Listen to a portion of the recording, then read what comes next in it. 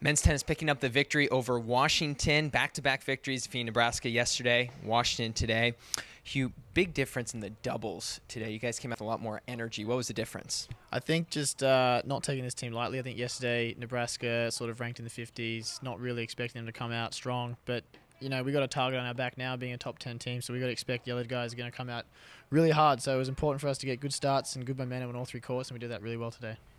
Big match next week, Stanford. How big is it to get 2 wins this week heading into that match? Yeah, I mean, this is a great setup for Stanford next week, who are, I think, a top 10 team. So, I mean, this is 7 in a row now, 2 this week, so the momentum helps immensely with everyone. Everyone's high on confidence, so we just got to take that into next week and give it our best.